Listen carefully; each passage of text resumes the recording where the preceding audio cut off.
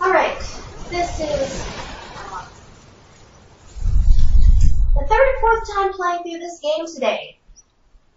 That's because the previous I don't know how many recordings did not want to cooperate with the audio, was not recording me, and it was kind of choppy with recording the audio from the game itself.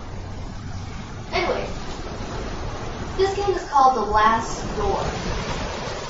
And, let's see, the first time I played through this today, it was about 31 minutes. The next time, or whatever, the time just before this was at 17 minutes, and that's because I let the credits play. This particular time, I'm just gonna speed through everything, alright? Because this game. Okay, the game's not activating, it's, oh, forget it, let's just play. The Last Door, everybody! Headphones don't work. Let's see here. I can see through the blinds. This is as dark as it's gonna get in my soul. After all the things I've seen,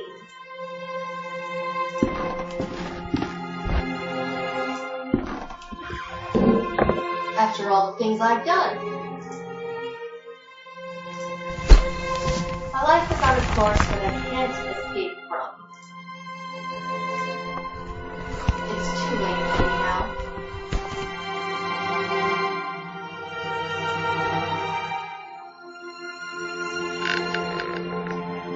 I just hope you could forgive me someday. Yours sincerely, Anthony Beechworth. Look at his little legs, they're flailing, they're flailing. Oh, and he's dead. Last Door.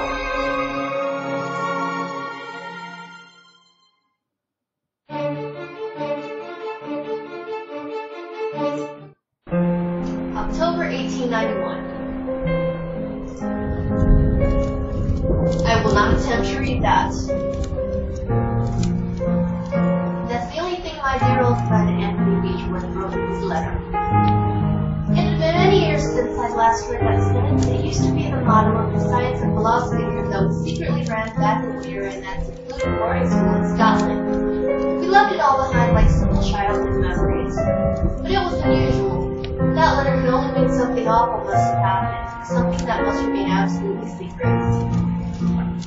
I had to find out what was going on. So we did. Without delay, I took the first morning train to Sussex to the address on the letter.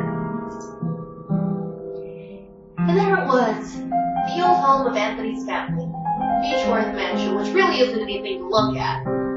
Walls all cracked in, I'm pretty sure the gates all rusted, and the house looks like a Lego block.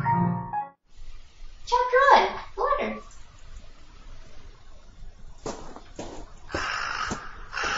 Up the stairs, in the door. This is weird. Everything's silent. There's no one living here. I'm worried about him. I have to find him.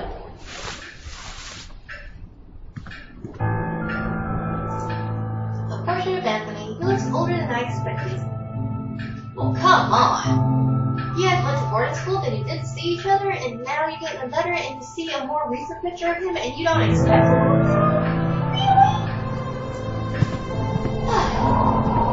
Note on the table. Dear Mr. Beechworth, due to the recent events, the situation has become unbearable for us, and much to our regret, we have no other choice but to leave. We will remain forever grateful for all these years at your service. God bless you, Mr. and Mrs. Brewer. Grandfather Clock.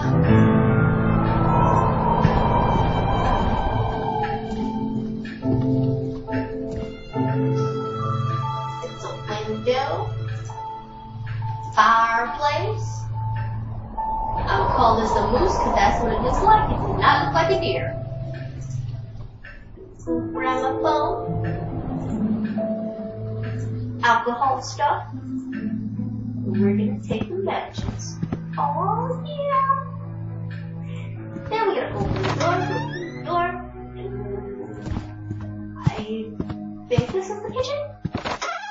kitchen. Stove and pot. Make a clock so we can set stuff on fire. Plates and pans. Days old leftovers. Ingredients.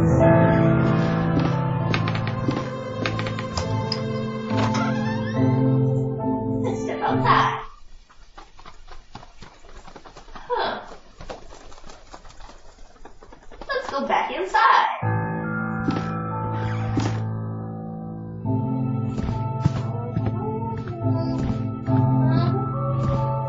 It's crooked.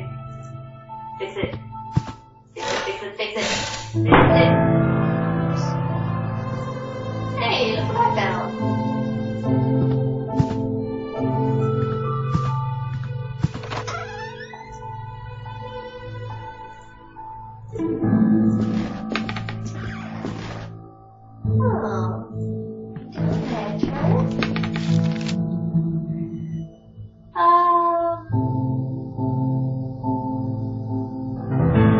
This is gonna be slightly long.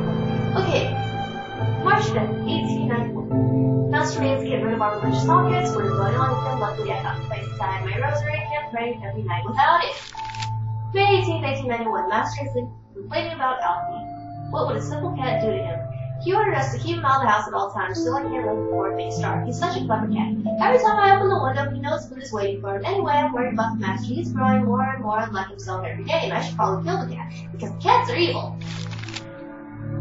September 15th, 1891. Mr. Beechworth is spending whole days locked inside his office. He wants us to leave our food at the door, but he barely eats anything. I'm really worried that he might be anorexic or bulimic or something. Check out the window. The window's broken.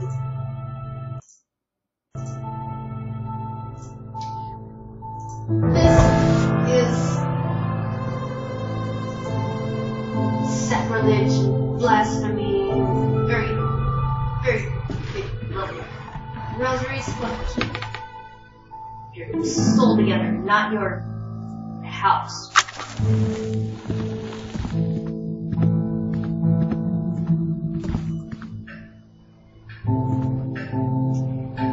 Up the stairs.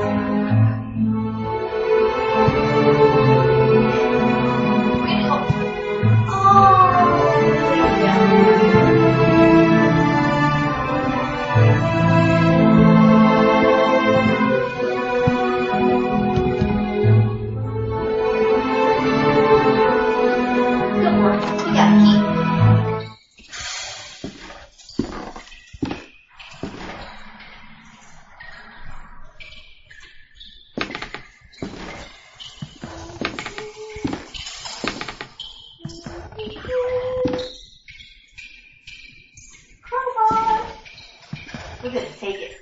Now, we're gonna go.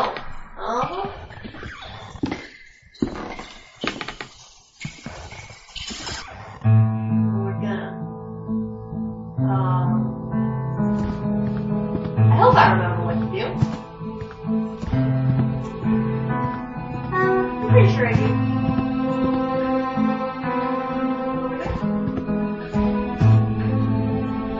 We have a record.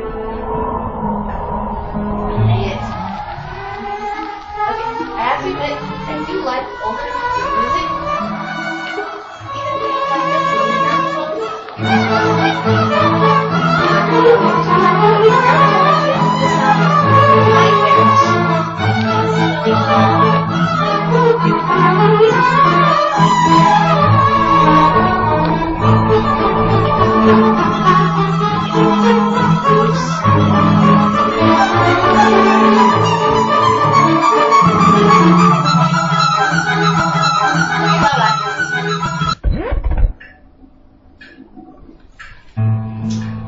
okay, I am not ready to go back to that room yet.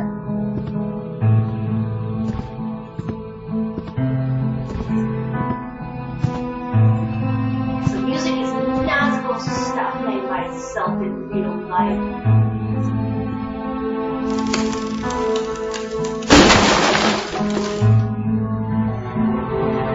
Go ahead.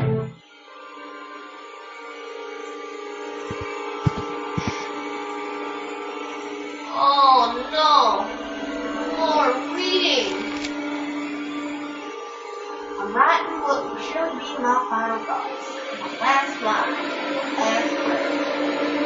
I don't know what's my dark card in my mind is looking now. Trying to look for a false sanity. Passion and human warmth. I don't know that shadow that slowly darkened our lives. I don't know this foreign horse that now dwells in our souls. I don't know where it's from, but I'm sure it's not from this world. I will meet my brothers and sisters soon. I will be free from this abyss of madness and fear. Hopefully I'll stop trembling. Soon I will stop trembling. Oops. That hurt then. Cool. Who could have reached up that high in the first place? I would have to jump. But then again, I'm all like, what, 5'2"? Dear Margaret, since, I can't read.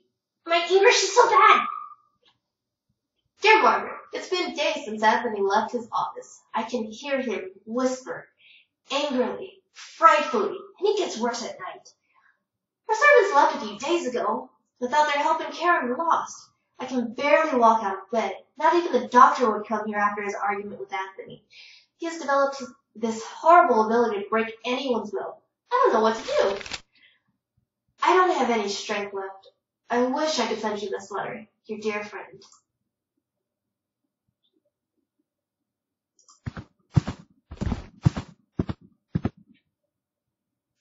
A letter in feeble handwriting. I can't go on all lost. Yay! It's a diary page. Okay? I can't stand their stares. They watch me. They judge me. They despise me. I know they think I'm not worthy of this family. Who are they but dust and bones? A memory. Leave me. I don't need you. Leave me alone. I really do have issues, don't I? But that's okay. No, not here yet. I thought I told you to pick this up, slave.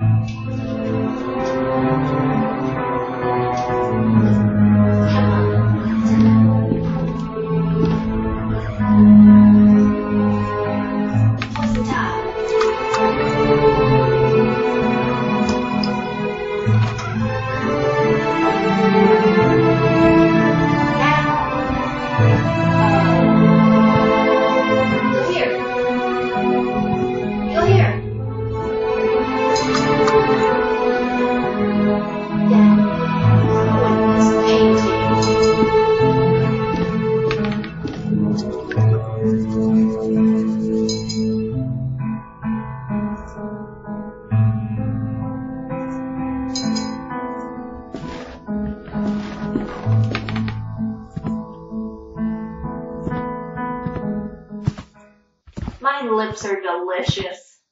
I am eating them right now.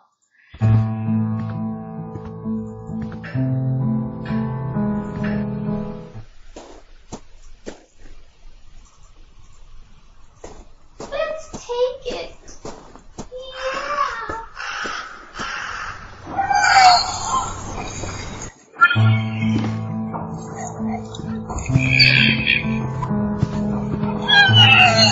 Remember that cat? That cat, yeah. I like birds. I don't really care for crows though. So what we're gonna do, we're gonna feed the cat. But I think I would like the crow more than the cat. But the crows aren't dying, so I can feed it to the cat. And then when the cat comes, I can kill it with the hammer. That's okay. Now we're gonna go here.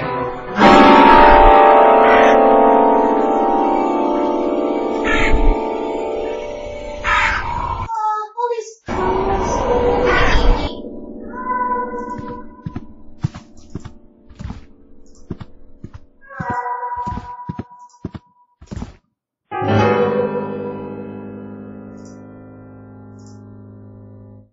Really? You're gonna ask that when you see where it goes?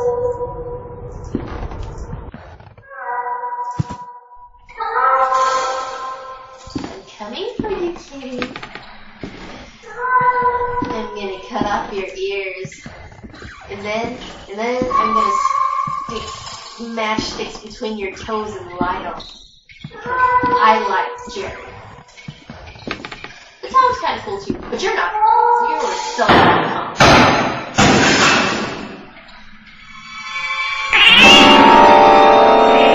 You see, cats are evil. Trying to rip out eyes and stuff. Dark close to that.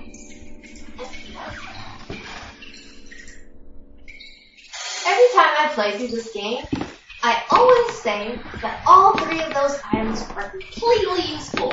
For one, Halloween costume. For two, get your serial killer on. For three, role play in the bedroom. Just be careful with the knife.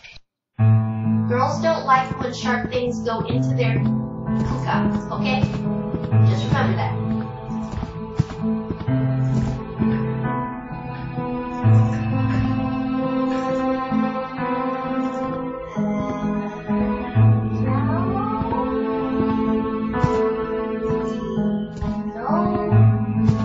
I can't believe I remember all of this. I really can't.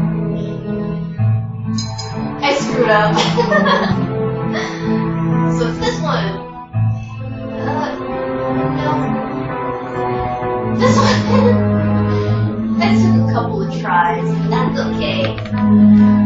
I'm totally cool. Totally. That's awesome. Take it. We got the golden ticket. Yay. And you found your friends. You sad, bro? You sad? Let's look at his picture. Yeah, she's dead too.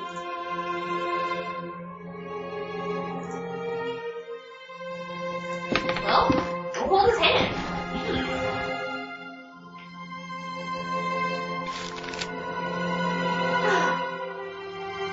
Dear J. Devil, if you're reading these lines, I have nothing but a dead body hanging before you.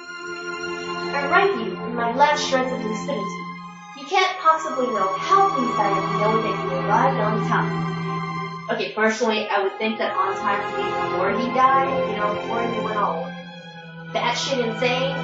Anyway, you are one of my oldest friends. And when I sent you the letter asking you to come here, I didn't doubt for one moment that you would. Had you failed me this night, everything would be lost. I found myself involved in a series of horrible incidents. Or a series of unfortunate events. The name would be that snippet person. Jeez. Oh well. For reasons beyond my comprehension and sanity, I have become a total stranger to myself and to my closest relatives. capable of the most indescribable and atrocious acts. I can't give you any more details now. I must ask you to go immediately back to the boarding school where we made that pact, where we all said that sentence that would always protect us and swore with our honor before the other members. This letter must not reach anyone else, so I'd like for you to destroy it immediately. The lives of the rest of the group and yours are in great danger. Do not delay. They are already waiting for you. Seeing is believing, Devitt. Don't forget it. Always, your loyal friend, Anthony Beechwood.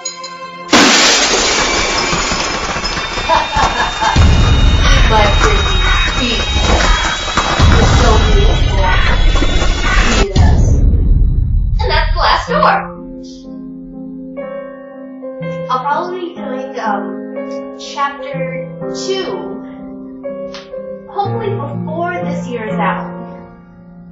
It's chapter 2 is out if you pay, but after September or during September sometime, it should be available for free.